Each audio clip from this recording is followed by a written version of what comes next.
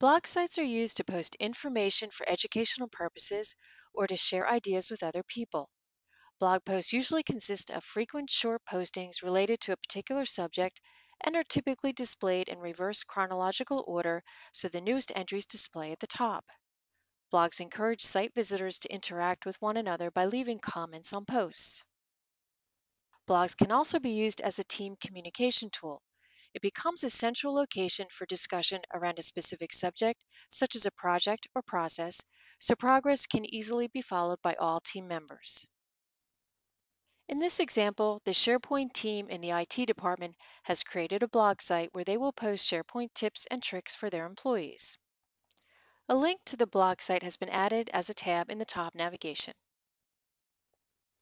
All posts begin with the title. Below the title, you can see who added the post and when. If categories were defined for the blog, you will also see what category the post relates to. Below a posting, there is an icon to email the post to someone. The comments link displays how many comments have been submitted to the post. Click on Comments to view existing comments or to add your own comment, filling in a title and entering your comment in the body text field provided. Then click the Submit Comment button at the bottom. To navigate through blog posts, you can scroll down to view all of the posts. You can also use the blog navigator on the left side of the screen to view subsets of blogs. Under Categories, click a category to see all entries related to that category. So for the Advanced category, it finds one blog post. This will only display the titles of those related posts. Click on the title to view the entire post. If you are a site owner or administrator, you can also add new categories for blog posts. Under Archives, click on a month to view all posts that were added that specific month. And as you saw with categories, you can click on a title to display the entire post. On the right side are links to blog tools. The first link is to create a new post. Start with entering a title, which is a required field as indicated by the red asterisk. Next, fill in the body field with the information to be posted. Notice when I click in the body field, the Format Text ribbon becomes available, allowing me to enhance the text with various format options. When I click on the Insert tab, notice I have buttons to insert a table, picture, link, or even upload a file into this post.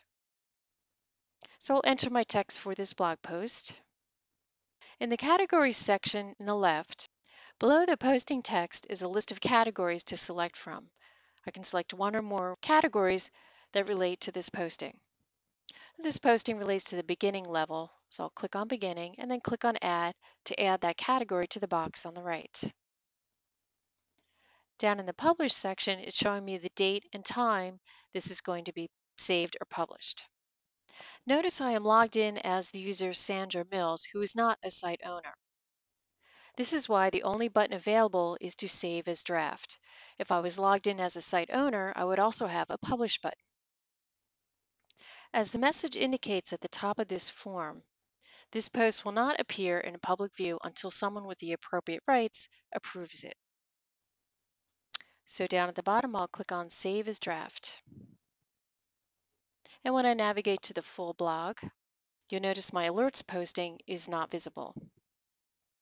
Under Blog Tools on the right, I can click on Manage Posts. And this displays a list of all posts in the blog.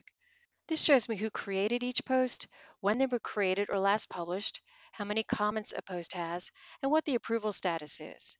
Notice the one I just created is pending approval. So now I will log in as a site owner.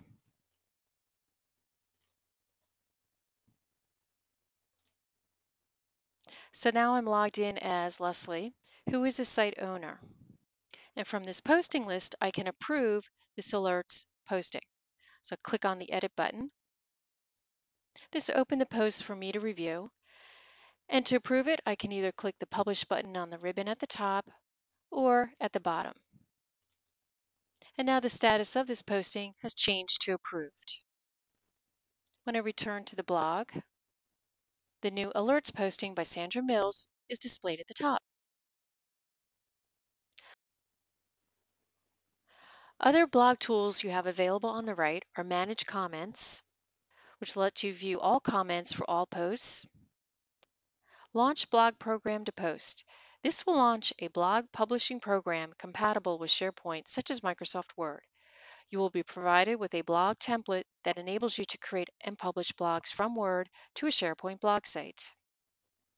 In the Links section, a link to Photos, which is a picture library, is already created for you where you can upload related images.